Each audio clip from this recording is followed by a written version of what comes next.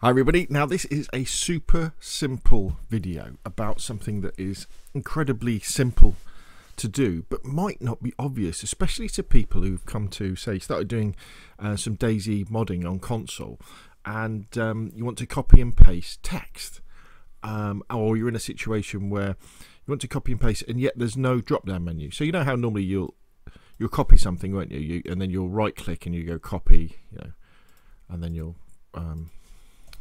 right click again somewhere and you'll say paste, but sometimes there's no drop down menu, but you can still copy and paste. It's really easy. There's the Windows shortcut keys, so Ctrl C will copy and Ctrl V will paste or paste. So all you do is you highlight whatever you want to do and you just on your keyboard press Ctrl and then C at the same time, so Ctrl and C, so press down Ctrl and then just tap C, that will copy it, and then go where you want to paste it and press down the Control key and press V and it will paste it. Now this will be blindingly obvious and a common thing to probably 99.9% of people who are watching this video, saying, "What? How come people don't know that?"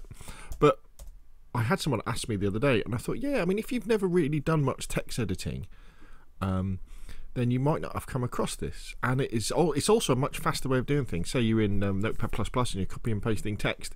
It's easier just to, after you've copied something, just to do Control C, click somewhere else, Control V, and you've pasted it.